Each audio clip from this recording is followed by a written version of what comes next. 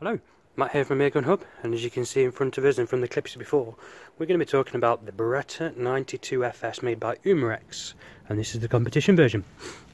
So as you can see, as always, the Beretta logo, as with all Umarex pistols that we've seen in previous videos, they do have the logo of the gun that's inside the box. No other paraphernalia apart from the standard Umarex sticker on the side that says it's a Beretta 92FS in 4.5mm, and then a bit of German for you on the side. If we open her up, we find the Beretta 92FS inside. Now, as always with all the other Umarex pistols, there is a cutout for pellets, CO2 and magazines. I keep all my magazines together in a tin, so there's no need to keep them in a box. Just as I do my pellets and my CO2, I keep them together in a separate bag. Nice little cutout for the pistol there. This frame's looking a bit tatty on mine now, but as with all Umarex pistols, they do come in a nice foam box that generally does have a cutout for the pistol itself to keep it nice and snug and keep it from moving. So we'll remove the gun, we'll move the box out of the way, and we'll have a talk about the gun. So as always, we'll start with the branding on the side, and it says Pietro Beretta Gardone VT. Now, excuse my Italian, I don't know Italian at all, so if I pronounce any of that wrong, I do apologise. And it's the mod 92FS, which again is the real steel version it's based on. It's a calibre of 1.77 or 4.5mm. It has got the Pietro Beretta logo on the side there. Moving to the other side, there is a bit of information. It's not as clear on this side, but there is again a serial number. There is, I don't know if we can see it, trademark license, Beretta Italy. So it is a fully licensed replica, as with most of these Umarex pistols. It does say that it's made in Germany by Umarex. And again, with all these Umarex pistols, especially the earlier ones, they're all made in Germany. Again, it does have the German F there and the logo to denote that it's made for the German market as well. And that's it for information on the pistol itself. As you can see, it's in a nickel finish, as with all of my pistols. It's got the walnut grips, which I do like. It sets these nickel pistols off a lot better. It does have an ambidextrous safety as per the original firearm, and there is a little red mark there to let you know when it's live or ready to fire. The sights are the standard Umarex non-adjustable, or they're adjustable for windage but not for elevation. They do move side to side. Again, as with all the Umarex sights, there's no white dots on the front sight or the rear sight. For the magazine to slot in, you have what would be the takedown lever of the real pistol that slides the barrel open. As you can see, the magazine's just dropped out there.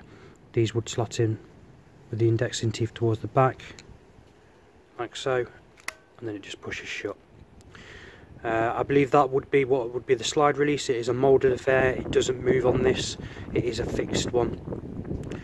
Again, with most of these Umarex pistols, they can be used in single action or double action. It's unsafe, so it's not using double, there you go, or double action. It has got what would be the mag release. If you push this button and flick it over, it releases the side grip, which releases and shows your CO2 cavity. Again, with all Umarex pistols, there's a lever that drops down, your CO2 drops in the top, and you wind your screw there, push it back up. Oops, the grip then, if we put it the right way, just pushes back and clips in place like so. Now this has got the competition barrel on it. It is just for aesthetics. It doesn't have a longer interior barrel like the CP88 and the C225 does. It's affixed by a little screw that if you drop an Allen key through there, you can undo it and it basically slots off. Not sure why they didn't do a longer internal barrel on this one. None of them seem to come with the longest 6-inch internal barrel. They've all got the 4-inch standard barrel, and as I said, this is just a mock exterior. As for shooting, as you can see, it's shot really well. The groupings aren't bad. There was one last little flyer at the end there on my grouping. The pistol itself is very weighty. It's probably one of the more heavier Umarex pistols, and it is a very chunky gun. For my little hands, it only just fits and I can only just reach the trigger, but I have got very small hands.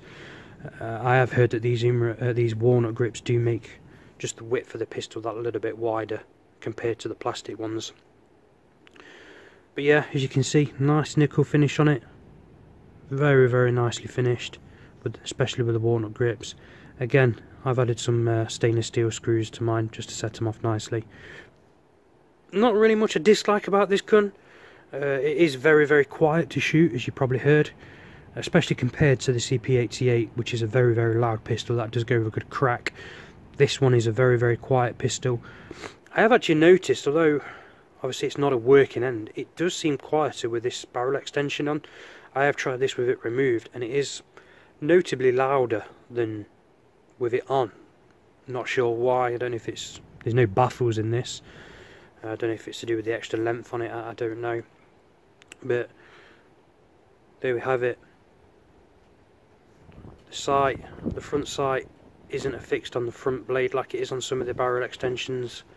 I'd like it to be up there. It just gives you that little bit of longer distance between the rear sight and the front side, which gives you a bit better pointability. But looks a bit odd there, but it's alright. But yeah, there you go, the Beretta 92FS.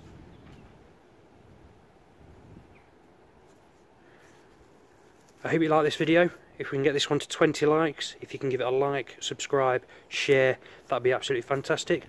And we will see you next time.